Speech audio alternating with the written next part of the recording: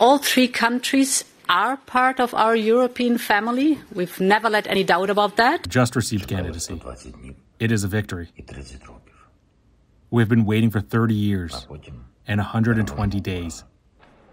Unfurling a 30-metre flag in front of the EU Parliament, lawmakers and Ukrainians took a moment to mark Ukraine being granted candidate status for the European Union on Thursday. It's a move that will boost the country's morale as the battle with Russian troops for two eastern cities reaches a bloody climax. The approval of the Kiev government's application by EU leaders in Brussels is just the start of what will be a years-long process. But it marks a huge geopolitical shift that will anger Russia as it struggles to impose itself on its neighbour. Friday will mark 4 months since Russian President Vladimir Putin sent troops across the border in what he calls a special military operation. Russia has partially justified the action by pointing to Western encroachment into what Russia considers its sphere of influence.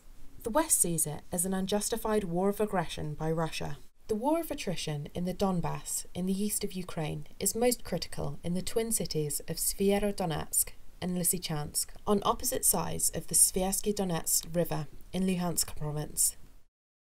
Russian news agency RIA Novosti released this footage late on Wednesday, said to be of fighting in the Lysychansk area. An advisor to Zelensky said the battle there is, quote, entering some kind of fearsome climax.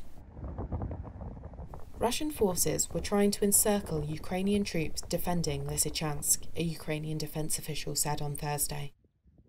The governor of Luhansk said separately that all Lysychansk was in reach of Russian fire and the Ukrainian troops there might retreat to new positions to avoid being trapped. Zelensky is due to speak at this week's NATO summit. On Thursday, the organisation's Secretary-General Jens Stoltenberg pledged further aid. We will take further decisions to support Ukraine and other partners at risk, including with a comprehensive assistance package for Ukraine.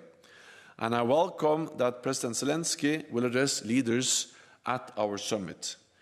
We will improve burden sharing with more defence investment to do more together.